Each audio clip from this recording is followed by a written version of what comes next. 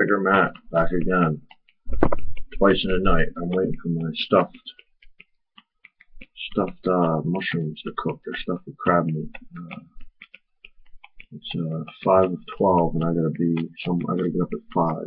So it's quick, but I can't go to sleep with an empty gut.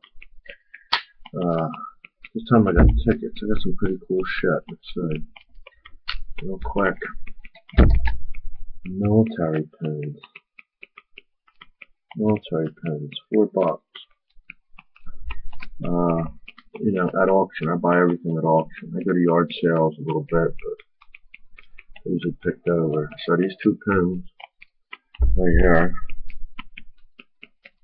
The World War II. Pins, $4. I don't know if they're worth.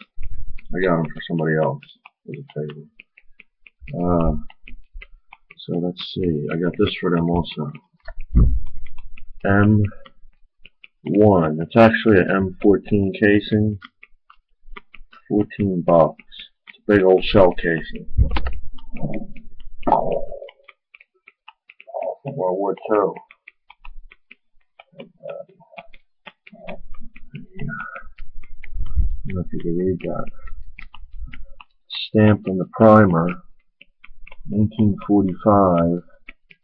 It says 105 millimeter. 14. That's got these other prints here. I think it was from a shell field. Yeah, ammo lot, whatever. Shell M2, M2A1, and M3.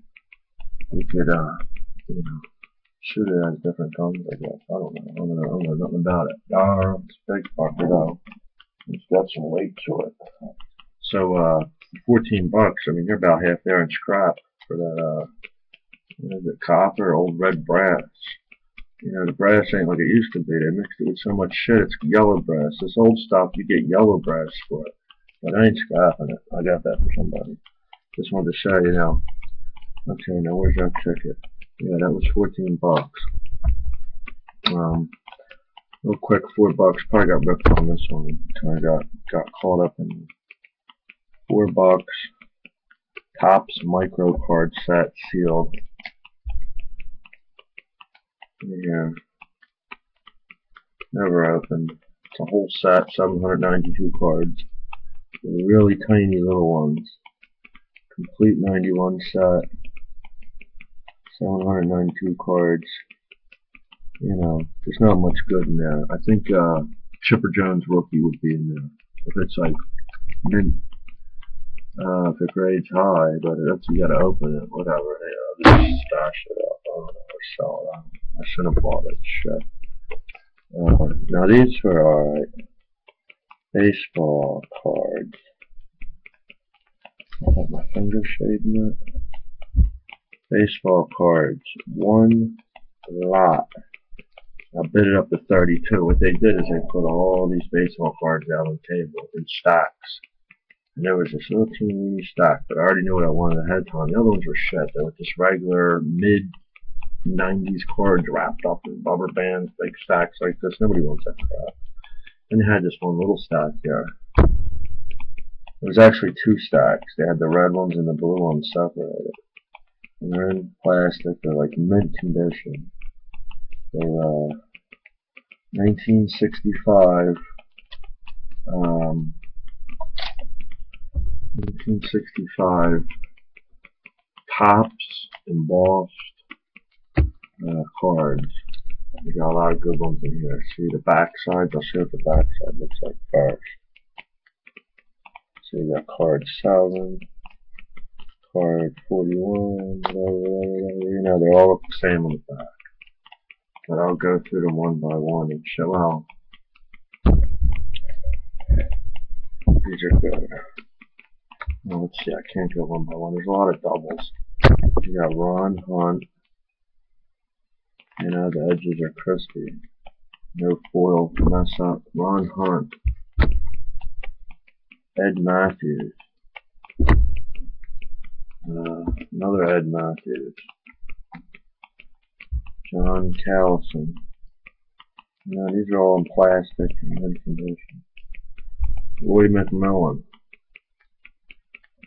This one's got a little edge wear. Ron Fairley.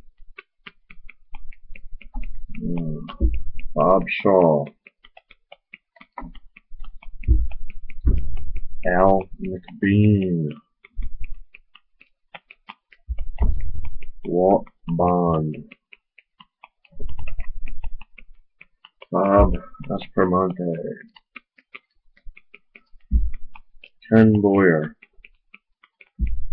Another is Rob Fairley. Did we pass him already? I think that doubles it up. Jim Maloney. Tommy Davis. You know, like I said, they're crispy mint. Lee May. Billy Williams, a little off center. Another Lee May. You know, they're in the plastic. Take one up to show you. That one's got a little edge corner there, but other than pretty badass. Let me put it back.